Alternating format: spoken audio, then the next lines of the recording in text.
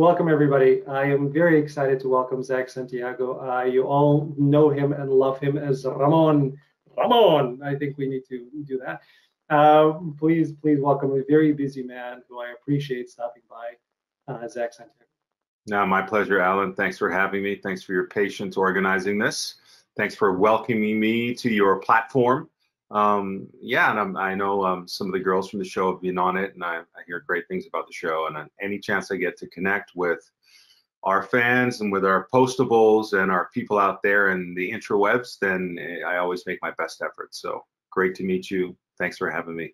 Likewise, and again, postables. Once I let them know, and our Facebook group, love you out there, everybody. Once I let people know that you're going to be on the program, immediately comments started pouring in. Oh my God, we love Zak so much. Please, please let him know how much we love Zak. So I'm letting you know, just passing it on. Well, it's reciprocated right back at him, all of them, all of you out there. Thank you. Much love to you all. Perfect. And as it has become a tradition on the show, I did that first for Crystal when she was on. I basically just wanted to do something nice, and I saw a pattern in her name that was a combination of, Rita and Crystal, and Crystal's last name Lowe, which became Owl. So I created a design for her that became a mug, and then I did something specific for Kristen. So the first thing that people were asking me, aside from saying, please say hello to Zak and how much we love him, is where's your design for Zak? So I had to rack my brain to figure out a design specifically for you, because it was not easy. But the more I listened to the interviews that you have done, and by the way, excellent job, everybody. Right? I've listened to, I think, 3.5 hours of interviews that you have done. No, it was wonderful and inspiring and peaceful, and made me question, what I should be doing with my life and why I'm not as busy and dedicated as I should be. So all of that was wonderful. And learning about you and knowing what I know about Ramon, one pattern came out. So I ordered a mug. I have my Postables mug. This is my Postables mug. Very nice. I ordered one with your design. It was supposed to arrive today. It did not. It's arriving tomorrow. So here is your design. Joie de vivre. I love it. So because again, we're incorporating. Yeah. We're incorporating your initials, Z and S. And if there is one word that would describe you and Ramon, it would be zest. And that's I love it.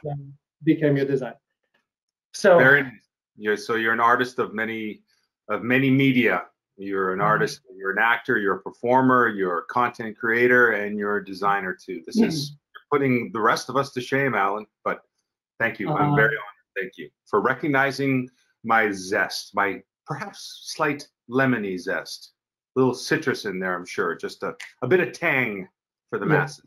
Well, we all need a bit of tang. It can't be all sweetness. It has to have more flavor. And again, you and Ramon both have filled with flavor. But I appreciate your kindness. And again, watching the interviews and having you talk about your life and about the things that you have done in your life, being a dancer and the dedication that you have to that, being a DJ, being an actor, being a minister. Those are just 4 of the many things that you're doing while, right now you're continuing your education, you're still working, and you're very, very busy. Boxing, thrown in there. All of these things made me, who is a pretty busy guy, having my regular job plus acting plus now an e-commerce site where I'm putting all these designs up, plus being a parent, all of these things. I'm like, wait, I need to do more. Zak is doing all of these things. Like, I need to do more. Well, listen, I didn't say I'm good at any of those things. I just do a lot of things. It doesn't mean I'm good. But yeah, it's effort is there's nobility in effort. And so if there's anything that anybody out there wants to try or thinks they should do, then do it. you know, and hopefully it's something with nobility too, and something that's going to help somebody or brighten something or somebody's day, you know. But yeah, try it. We're all capable of anything we want to do. So yeah. And then if you get to be actually good at one of those things, that's the icing on the cake. But you'll never know. And you know, my beloved manager, Elena, always says to me, you're not going to win the lottery if you don't buy a ticket. You know, like, so if you want to do something, like, it's like, oh man, but this is so out of sight.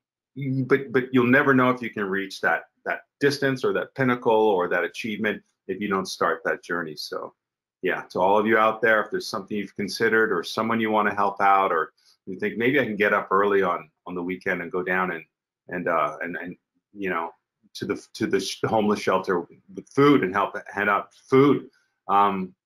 But I got this and I'm tired and I've got to work. Just go and do it. You know what I mean? Just keep trying, keep reaching, and yeah, go to school or take a dance class or do something online. Everything's online. If Alan can do his stuff online and I can do this online and I can do school online, then we can do kind of anything online. So yeah, everybody, maybe that's what we're going to do after this show, is people are going to think of one thing that they've been thinking about this last year or during pandemic that they haven't done, that they've considered, and they're going to make a move towards that. When you finish watching the show, take your first step. Yeah. That's the concept. And the only thing that I would add to that beautiful phrasing is take something that you can do and you can get that sense of achievement. That's not a huge step, because when you build those in and you build success, then you can do more and more.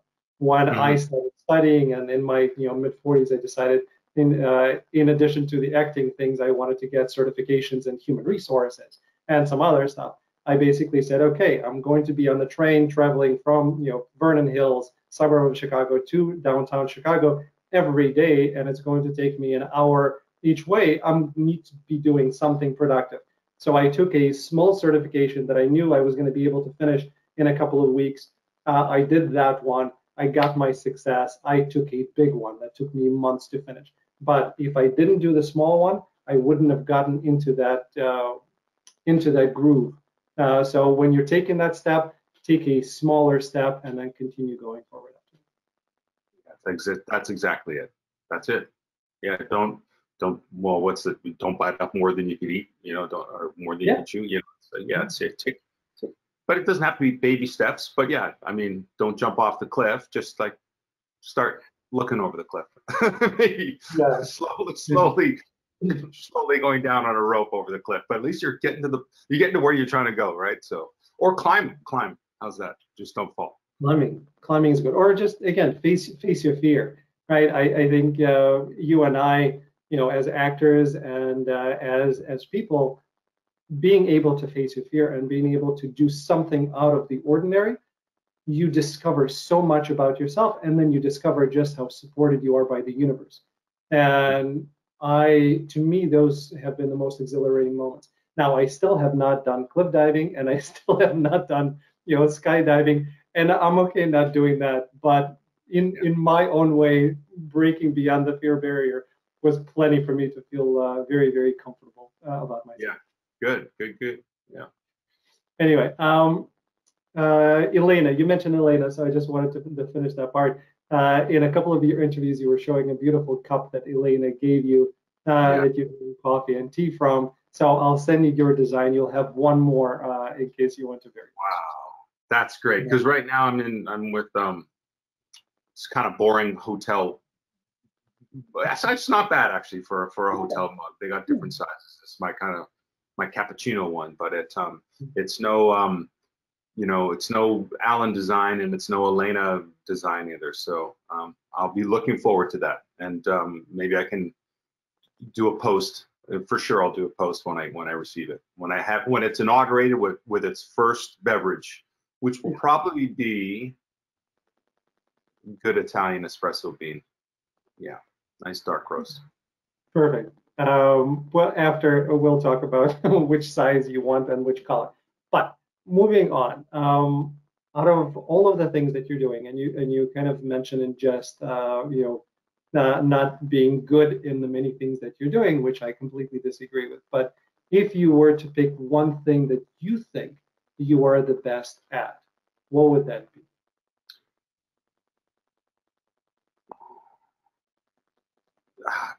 Of things that I do sort of like profession wise or hobby or recreation wise, you know what? I think that's hard. I don't know. That's maybe up for other people to judge what they think I'm good at or not, and whether their opinions, whether their judgments, they think I should continue doing those things or not, probably is not going to affect me because I'm going to do what I'm going to do.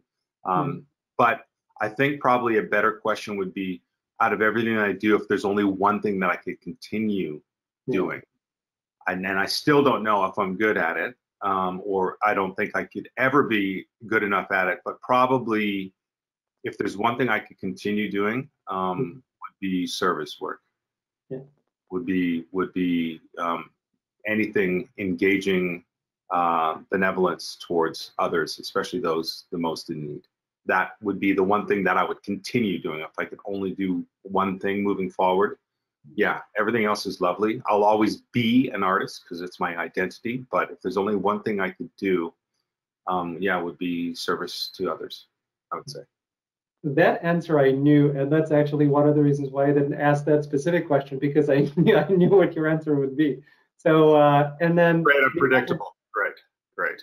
Because that's who you are. You are, again, the one overwhelming theme out of all of your interviews and anytime you speak is the caring and love for others, and being able to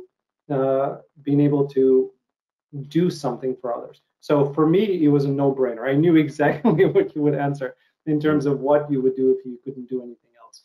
So I'd be happy that that's the impression that you've kind of gathered of me. That's wonderful. Yeah.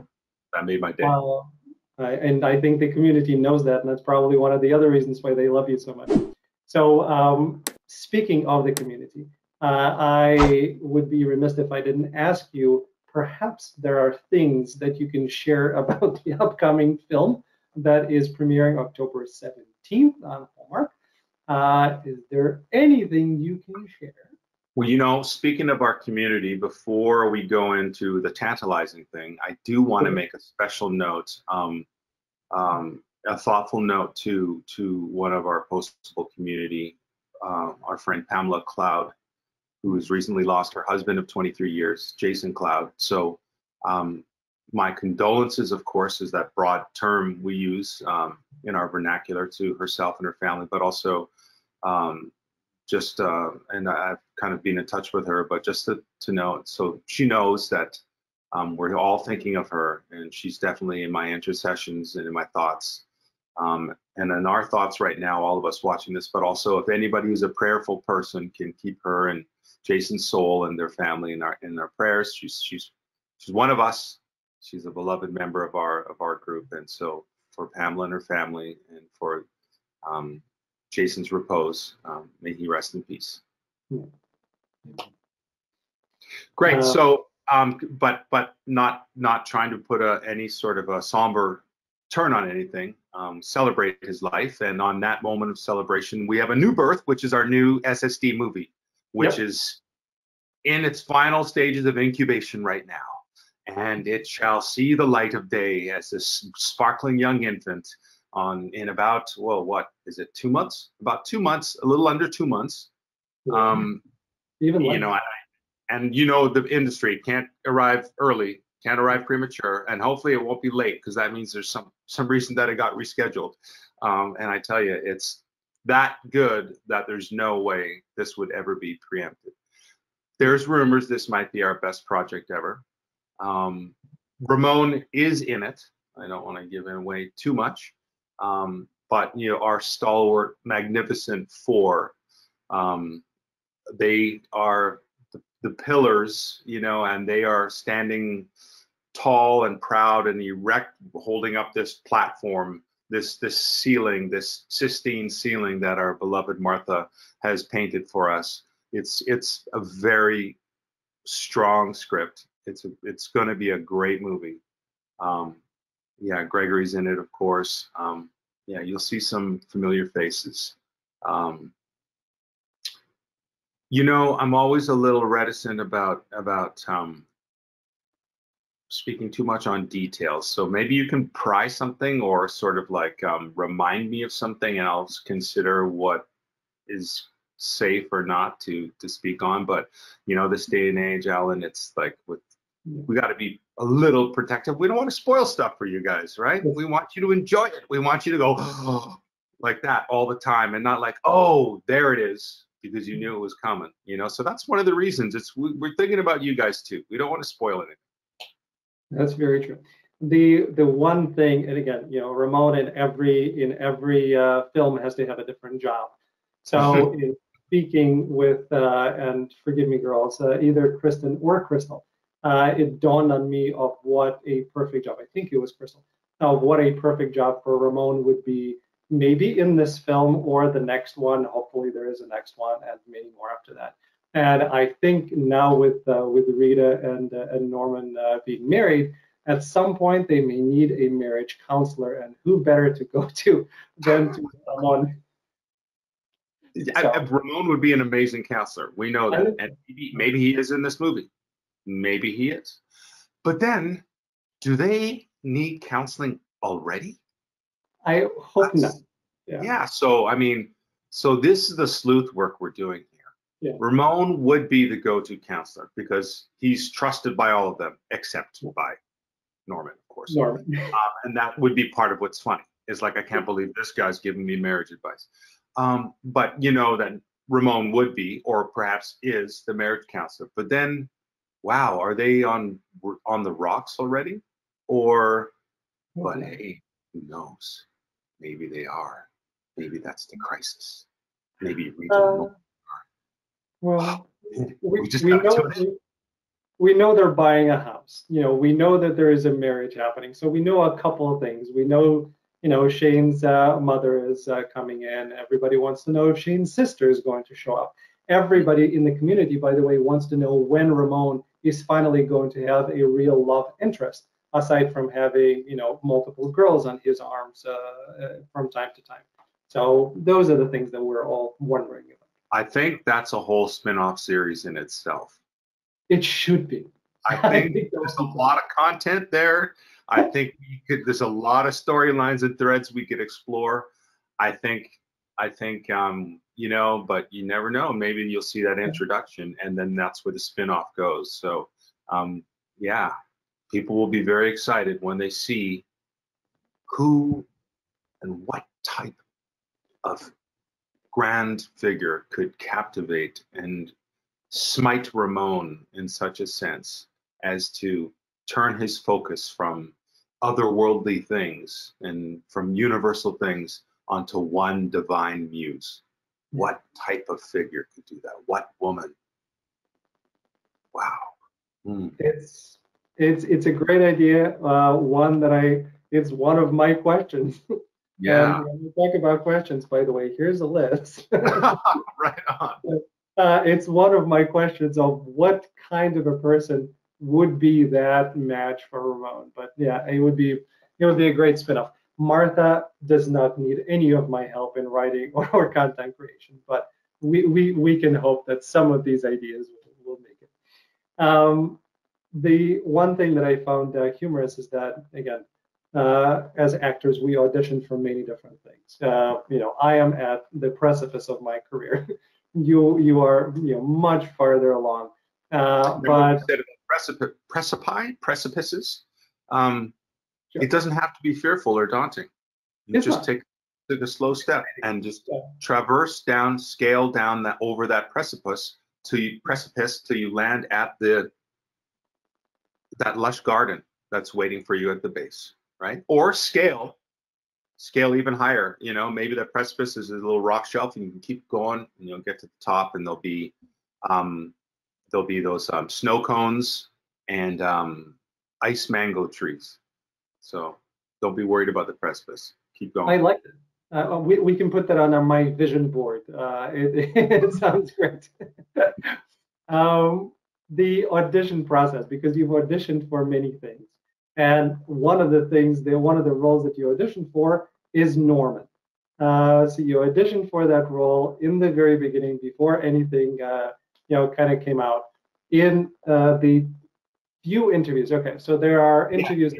I think I auditioned for Norman and Oliver. And Oliver, yeah. I think.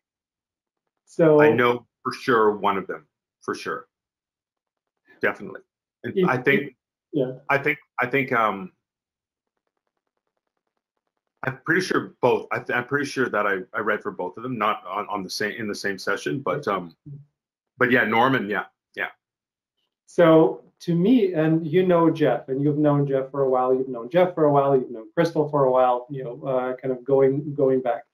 To me, and knowing that Jeff is incredibly funny and very, very interesting person himself, I wonder if when you guys are just hanging around on any of these sets, if either of you looked at each other and said, okay, let's flip. I'm going to be Norman. You're going to be Ramon. I would just love to see the dynamic of going in reverse of how that would be. That would be very funny. Yeah. There's a danger there, is that in just a few moments, he would be better at Ramon than me and funnier. And then he wouldn't hold that over me, and he would do it just like naturally and easily. But then I would be left with this kind of like heavy insecurity that I don't deserve my job, and I'm not. I've been trying to become Ramon and carry Ramon inside me for years, and this man in an instant has just shown me like, no, this is how it should be done, son. So that's the danger. Why I don't know if I should enter into that that little not charade, that little experiment.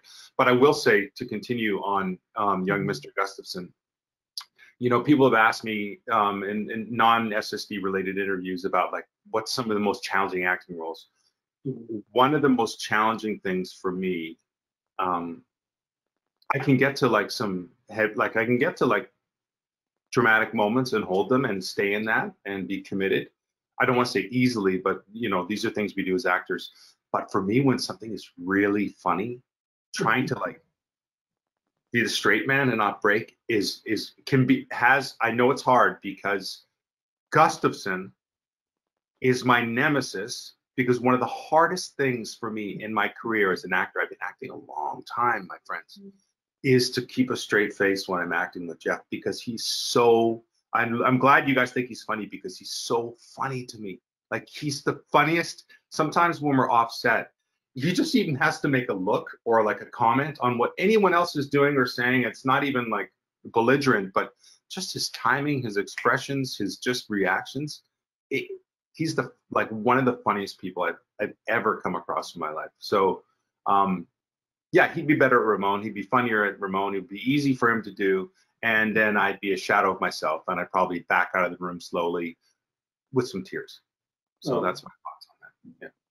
Well, then maybe don't do it, even though I'm not sure I agree. I do have to say, though, my Norman that I had prepared was very different than his, and I liked him, what I remember. And, because Martha wrote these characters. They're so rich, all of them. So as an actor, Alan, when you get material or a character, it's like, oh, I can do something with this. So I think anybody would come up with something fun, if they got that Norman thing. It would never be as good as or what Jeff does, but because the characters are written so well, you could just like say those lines and it would be fun. So I liked being able to create my own version of Norman, but yeah, very different from Jeff's, that's for sure. There has to be, I don't know if it was a self-tape or it was taped somewhere. I would have loved to see that. Yeah. To see you trying Norman, to see you trying Oliver, that would have been really enjoyable. Yeah, it was. I know Martha was at either the one for Norman or for Oliver. Like a lot of times when we read for things, like sometimes execs, or depends where it's casting, you might be doing it on tape with a local casting director or a studio, and it gets sent to that place. Nowadays we do things on Zoom and like chemistry reads and things like that on Zoom. But Martha was there for at least one of the sessions for either Norman or something, and so that was my first meeting with her. And she's so gracious, isn't she? She's just yeah, it just makes everyone feel at ease and just to do what they're gonna do. And even though she's not precious about these characters, but she knows them because they're part of her, each and every one of them. So to be able to like just have a simple audition, Alan, as an actor, like to get someone's kind of feedback or react in a way you can kind of feel if you're on track or not, and if they like some things you do, they can tweak you a bit, and so that was really a blessing to have her. Very cool. Yeah. So what's it like, working with Hallmark? Because I already told my agent, I gave her 4 things. These are the 4 things that you need to be submitting me for. Hallmark is at the top of that list. Like anything Hallmark, I want to do because that's my vibe, it's my energy. I want to do Hallmark. So what is it like to actually be working on a set and with the company? Well, I guess my main experience with Hallmark is Signed, Sealed, and Delivered. Yeah. I don't think I've done anything like previous or in between that's been a Hallmark production. And that's great because kind of like in our world, on our channel, our network, and our fans, they know many of us as this person, and it's not always like, doesn't behoove anybody to, but I'm Jimmy in this show and I'm this and that, but it's like, no, you're Ramon. Stop it, Zach. So I would say like it kind of goes in tandem. If SSD is my Hallmark experience, then it's one of the greatest. Like I love Ramon, I love Signed, Sealed, and Delivered. I love our fan base. I love our feedback. I love our support. Look at the network. We're doing it. We just did another show. We've been cranking these out for years and getting great support. And my only concept is good. It's for me. Yeah, working for Hallmark's great. I love it. And Ramon, as an actor, and when I started watching Signed, Sealed, Delivered, and as soon as Ramon came out, I'm like, okay, that's a really fun character to play. And then they started reusing it. You started recurring in all of the different changes. I'm like, this is the perfect job from an acting perspective, is ability to play with a character and to come back with some new spin and a new thing. It's just, it's a dream. So that was my impression of Ramon from the beginning. Yeah, you nailed it. That's what it's been. You get it. You're an actor. You're a performer. It's you don't always get to do that. We get to wear a lot of different hats and play different roles, whether it's only the audition or we end up booking it, and maybe there's more iterations or episodes or seasons of something. But either way, we get to change our hats a lot. But when it's one character that kind of like morphs and shifts and grows over time, and you get to as well, and he's always up to something completely different. You're not this static, like I'm the precinct sergeant, grouchy, but fine, reluctantly, okay. But I'm warning you, you mess up one more time, Higgins, you're on beat, you're on bench duty, desk duty. You know what I mean? It's like you're just that grouchy sergeant all the time. No, Ramon is like, it's like he's still Ramon, but he's always something different, and that's absolutely unique. To have a character like that. It's my only experience of it ever, and it's amazing. And then from again, getting a little acting technical and nerdy for a second, but I remember the most fun I've ever had was playing a character who's big, because I originally come from Jim Carrey's School of Acting, which is huge, and Jim is incredibly talented. He can go tiny and be brilliant, but I loved and enjoyed going big. What I've noticed is that I would be this ridiculous character. I would walk into a room and I would go much bigger than I thought I need, and then I'm watching it and it's twice as little as I thought I was doing. So on camera, it's not as big as you think it is. So did you ever have, because Ramon sometimes has to be big, did you ever see that, oh, I actually need to go bigger? Is that possible? Yeah. Yeah, you're right. Sometimes it's all in our head, isn't it? Sometimes we're like editing ourselves or metering ourselves and thinking, everyone's gonna pick up on this, but it actually turns out to be more subtle than you intended. And other times you think you're being kind of in the park and safe, but then the director will be like, bring it down a little, and you realize, oh man, yeah, it's a tough one. and sometimes it's like you're pushing the boundaries, and then that becomes how that character's going because it kind of gets accepted. So you keep pushing the envelope a bit. Yeah. And if you didn't do that, then the lines would kind of stay a little more rigid, a little more contained.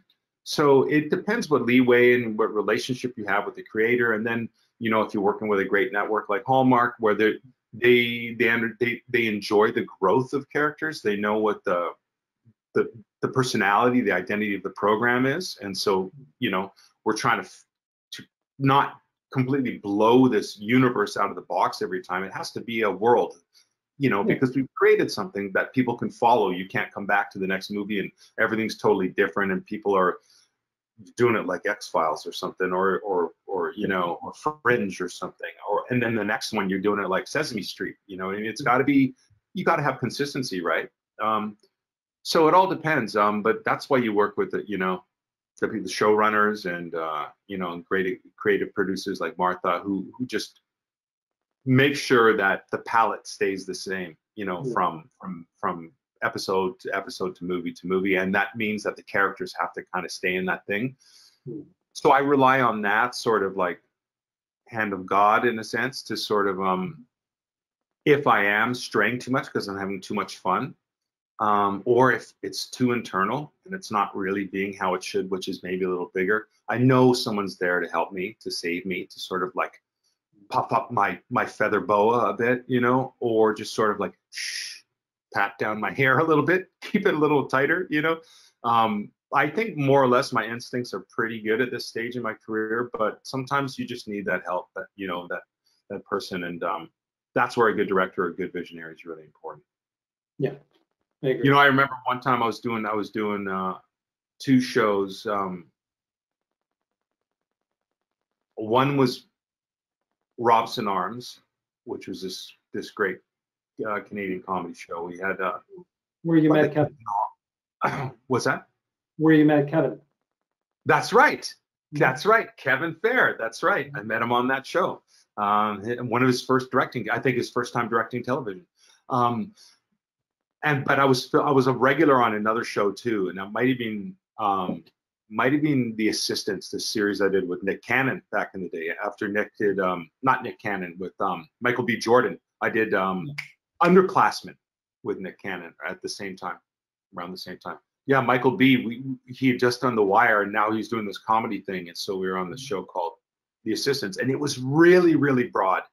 And I remember, because of trying to juggle schedules sometimes, I was on one show in that morning, and the scheduling, they had to like, so then I came to do the other one in the afternoon. They're both filming in the same city, and the director, when I got to the second show, had to be like, man, take a deep breath, remember who you, bring it down, because I was way out there, way over, because I was charged from the other character, the other show, the other energy. It's like you came watching Jim Carrey doing one of his huge, wild, zany guys to doing one of the more dramatic roles he did, and it's like, yeah, and you'd think I would know better, but I was so in that that energy that I needed that help and reminder that even though I was saying the right lines and wearing the right wardrobe of the new character, it was just way out of the ballpark.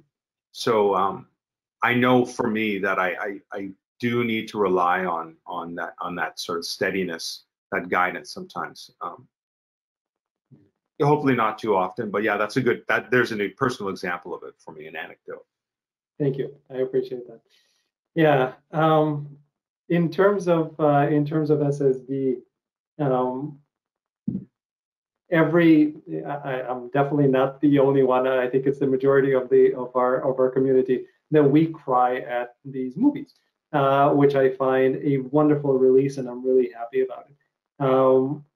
I know, you know, shooting schedule is weird, and you can be in certain scenes, and maybe you get a chance to watch other scenes that you're not a part of. But is there a particular film in which you found yourself teary-eyed just because of the material? Just reading it or being in the scene? Either way. Yeah, I know when I talked to Kristen, she said, every every time they do a read through. Read through. I was just gonna say, man. Yeah, Yeah, I mean that's writing, right? yeah. I mean, I'm not one of those actors who can cry really easy. And Mhm. sometimes you just have to, and you kind of got to repeat it. And some of my men and women, they're good at doing that. I can get to places, but it's not like a button that I can push. Um, but I definitely am a sensitive person, and I get affected, and so I can be sometimes reading a poem or watching a movie or watching TV or just listening to a piece of music, and I'll get emotional, and however that um, shows itself, then is what it is. And but sometimes just reading and doing a read through, will put me to that place. And you'd think like, well, actually, I don't have to say this because our fans know, but Signed, Sealed, and Delivered is funny. It's a funny show. It's drama too and romance, but it's also kind of tongue in cheeky. You don't think it's always going to be a tearjerker, but it'll take you from moments where you're just howling and cackling, laughing, to then you're just reaching for a Kleenex, and that's before it's even being filmed. You reading it can put you in that place. So again, that's the power of the word, of the writing, of the imagery, of that. That's the strength of the writing, that it puts you can imagine it and you see it and you feel it and you're with these people and you're like, oh man. And that's even just these new characters that are introduced in that episode, in that movie, in this story. You're already with them, and you're being brought along with them, and then you suffer with them, and you're rooting for them.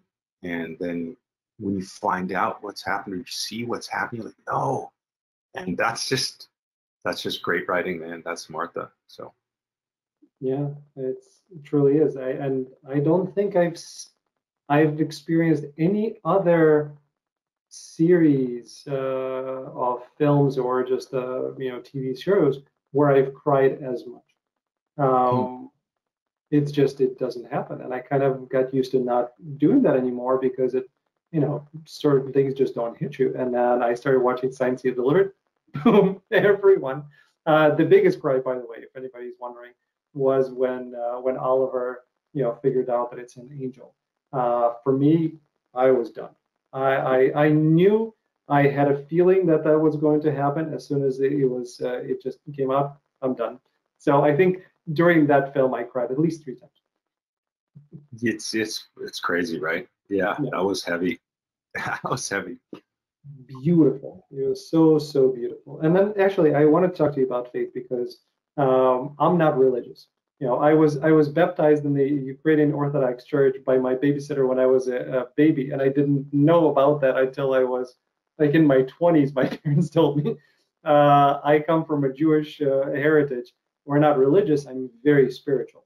So I have my relationship with God and angels, and so for me, all of that was beautiful, and I wanted more of it. As a matter of fact, one of my designs, I got so excited because I took, Rita, Shane, Oliver, and Norman, and then I started seeing patterns in the letters. And two of the patterns were Amen and Halo. And to me, divine delivery and finding those patterns, I was glowing myself, and I couldn't believe that I found those patterns. So, to me, faith being intertwined all throughout the series is a huge addition would be the wrong word of saying it, but it's just a huge part of it that I love and enjoy so much, regardless of whether I'm religious, whether I'm Christian, whether I'm Catholic. I'm not, and to me, it's all a great, great guiding hand that I love. Well, there's something to be said for that then. If and you're right, faith is integral, and it's kind of underlying. You can always feel that presence, right? His presence in these stories, especially as the moral compass, But there's something to be said for that. If you don't necessarily identify as being faithful, but you recognize the intrinsic faith that's in the show, and it resonates with you, and you appreciate it, and it leaves you longing, like you said, like you always kind of want more of that feeling, then that definitely tells you something, doesn't it, Alan? That there's something in you that responds, right, to that call or to that feeling, and Right.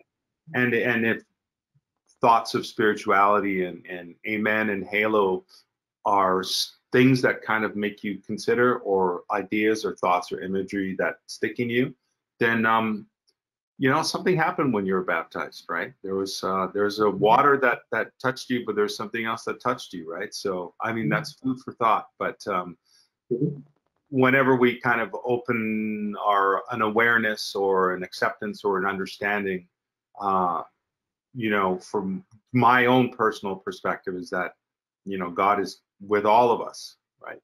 He's with all of us on earth, no matter what our faith is, or whether we have found our relationship or our dialogue with Him. God is with every single person. So, and sometimes people can live a whole life with not being able to talk to Him the way that they could have, or to hear Him in a way they could have. But we're never alone from His light, So without trying to proselytize too much, and to be absolutely respectful to everyone's own personal thing, I think it's really interesting that you enjoy that part of the show, and that you feel it and you recognize it, and it doesn't threaten you, and it doesn't turn you off, and it actually maybe adds a nice ingredient and a nice flavor. So that's something for you to think about too. The precipice doesn't have to be that high, when you know that there's always a hand. There's always a hand underneath to catch you, and there's always a hand on your shoulder to keep you safe, right? Yeah, and that's when you were talking about the things that happen throughout your life, and the not easy things to overcome that happen throughout your life, it was always faith that kept you going. And for me, it's the same, right? So knowing there is a God, knowing and having the relationship with the angels the way that I do. Anytime something happens where it's dramatic, where it's life-shaking, and you have to get through it, that's always, in a very literal sense and a tactile sense, it's the light. It's that light that allowed me to get out of that and to get back to being me and to move on and to deal with whatever comes up. So that has always been a part of it. I was very happy to see that it's always been a part of yours, because having to overcome what you have to overcome, I don't know how you would have been able to do it without faith. That's a very nice way of putting it, Alan. That's great. I'm glad that it's nice. Getting kind of back into the SSD for a second, before we wrap up, because I know you and I could talk for a while, but I know you're very busy, and I don't want to. I feel we click, man. I feel we click. It's not hard talking to you. I like it. Thank you. Likewise, absolutely. On the SSD, people are always wondering, Ramon has so many different jobs and has done so many things. Is there one that you, Zach, in particular, would identify most with, or had the most fun playing? I have some ideas knowing your background, but I'd love to know which one that would be. Well, the ones that he's appeared doing, but there's also like we visited his home, and then other times, I think when other people speak about him, we find out even more things, right, from his past or his present that we don't actually see him doing, right? Because again, that's another spinoff to actually show all the things that Ramon can do. So I think probably the most intriguing thing, which I think needs to be explored, is the matador. The matador, right? The bullfighter. That would be, if nothing else, then to put on that incredible traje de luz, right? The suit of light, right? That even I could just lounge in a matador, full costume, then that's paradise. But yeah, that's something that I is very intriguing. being a pilot, I'm thinking of things that are madness. I mean, his introduction as a dance instructor, I spent a lot of my life as a dancer and around dancers and with dancers, and I love and support the dance community. And I mean, that's art and athletics and music all combined, right? But so I guess being a dance instructor kind of like was a good, for me, just a kind of good shoes to slip into. But yeah, I did like his unique take on the weather broadcasting, because I'm such a useless at technical stuff. I mean, I started DJing with like real records, right, and real needles on real turntables, and then when we switched to software that we still can use a real record, but it's got a code on it, a time code. It has no actual sound. But what it does is those turntables that are plugged in a hardware box, which is plugged in your laptop, and all your MP3s are there. Instead of taking the record off, you change what that record is with the MP3, but then you can use it and it manipulates that sound wave. But so now we're dealing with like computer and technical stuff, and like I'm the worst. Like if I can play music, I play drums, I play piano. If I can tactilely do something, that's great. But once you bring that sort of like software and stuff, so I think being the weather guy, trying to like figure out the icons and hit the button when things change and know how the screens go and know, I think that's fun for me to think about Ramon like doing that stuff, because in my mind he's not a whiz at those things either. Like he would build a computer out of like nuts and bolts. Well, maybe that's what he would get Norman to build a computer out of nuts and bolts, and but I think Ramon is not like this computer savant. I think he sort of embellishes and flamboyantly just sort of like wills his way through doing things, more though than being absolutely proficient at any of these things. So I think that the weather guy is kind of fun for me, or a news broadcaster, because there's so much in there for him to mess up or misinterpret or mispronounce or neglect to mention, when he's giving headlines and things, and get locations wrong. So that was pretty fun for me. I don't know, man. It's a tough question, Alan. Everything he does, I'm always like, oh yeah, of course. And when you guys see this episode or this iteration, the new movie, you're gonna see what he's up to, because he's up to something. He has to be. Of course. And then you're gonna be like, obviously that's Ramon. Just like every other thing that you've seen him do. So maybe this will be his future. We'll see. We'll take a poll. How about this? After this movie comes out, we'll do a poll, and everyone can write into you or go onto your any of your platforms and say, give their top 5 things that Ramon should do, whether he's done them already, we've seen them or heard about them, or what they think he should do, and we'll do a poll. And you never know when that gets back to the brass, right? That might get back to Martha, and she'd be like, okay, if we do another one, we're going to do what the fans want, Ramon. Who knows? Who knows? Listen, I already gave one suggestion, so we'll continue playing with the poll and see. Okay. But the Matador would be very interesting and right up your alley with ballet, with flamenco, with pasodoble, with all of that. It's perfect. I think that will work really, really well. And the person has to be in your type of body frame and shape in order to actually look good as a matador, and that would work well. So I'm all for that. I wish they'd do some kind of, I think a spin-off, and maybe we'll create a new hashtag of Ramon's spin-off. I did a short boxing movie where my character's fighting name was El Matador. So it was called Ganji, and you might be able to find it online. It was Ganjy, and it's got some great actors in it. Alex Ponovic is in it. He's a pretty big actor. He's pretty dope. My friend Ben Emanuel wrote and directed and starred in it. Donnie Lucas is in it. It's a short film, and it's dramatic, and it's actually quite powerful. But my character is called El Matador, and for me in real life, as my boxing, as most of you are aware, I'm not, really stout, muscular built man like say Jeff Gustafson. I'm very tall and slender. So because boxing works in weight classes, everybody I always thought was if they're as tall as me and long as me, then they're skinny. But generally, most people aren't this inhumanly scrawny as me. My dad said one day, my mom actually said one day you'll be a real man. Still wait for that day.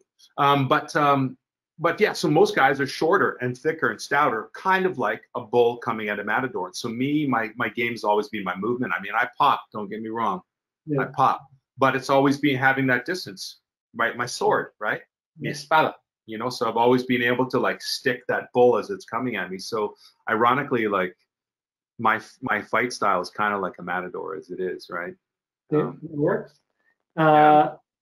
In terms of your boxing, actually, I've mentioned this many times. I have not done boxing. I've done martial arts, different styles before. And when I started acting, I saw a very direct relationship. And I thought that in curriculum of every acting school has to be boxing as a part of it, not just for on-screen fighting and being able to do stunts, but because it's a relationship, it's a scene. A boxing match is a scene between two people. You have to be in the eyes, you have to pay attention to the body language, you have to be fully present, and that teaches exactly the skills that you need as an actor. So I thought boxing, the fact that you did boxing for a long time, the fact that you did dancing for a long time, when you finally get into acting, I thought those two things would have helped you to get into the flow faster. Lovely, Alan. You're right, and I agree with you. It really is. Boxing is like that, and in a way, and dance like a pas de deux in ballet, right? When it's just the two performers, they have to be they have to trust each other so much, and exactly, it's timing, it's body position, it's that economy of distance between them, and then knowing each other's weight and being able to respond and move with that, and boxing is the same, and martial arts, if it's like anything that's one-on-one, it's like boxing, like when you can't pass the ball, right? Like people come and crowd you and swarm, you can't like pass the ball to someone else. Like it's you, right? It's just you and that other person, right? It's like woman against woman in there. That girl's coming to punch you. It's like it's you and that person. And you're right. When they move, you don't know how they're going to move. You respond by hopefully defensively properly, right? And counter. Don't walk into a punch. Yeah, and so it is a dance like that, and it is timing, and it's balance, and it's hand-eye stuff, and so a lot of things that being an actor, especially a stage actor, is important. And if you go to theater school, a lot of them do have like specific movement class and contact improv, which is a form of dance when every move you're all touching and rolling on people and on the ground, and you kind of flow with that other person's movement with you. They also have a lot of theater schools will do like sword fighting, things like that, which again, like fencing is that same thing. It's one-on-one, that sort of boxing, give and take, move with that person. So I think what you're onto there is something that is really a classical theater sort of concept. And you hit it on the head. I think modern day actors, film and TV actors should do a little bit of that.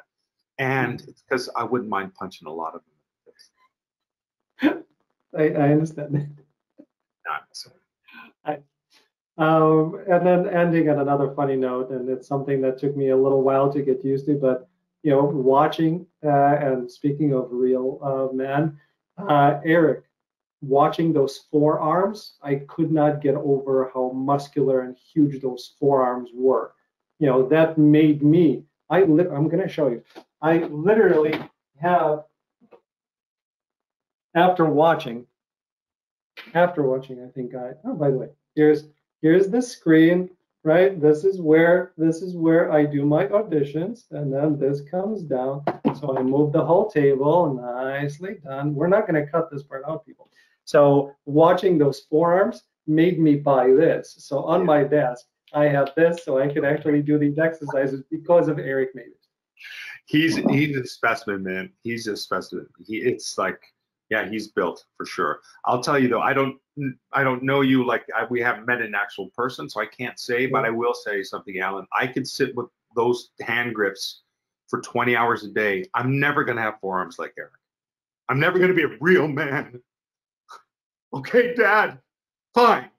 But man, like some of us, nah, you just either got it or you don't. And I don't got the maybes. I don't got a lot of the maybes. So I have his heart and his trust and his undying friendship. But I don't got a lot of the maybes, and the forearms they're not on the list. But it's important that we do take a moment to acknowledge how dope Eric Mabius is. He's one of my best friends. So I'm sending love to him right now.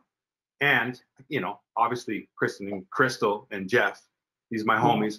Martha, my saint, she's amazing. And, everybody in SSD is top notch. But me and Eric had some good hangs when he was up here.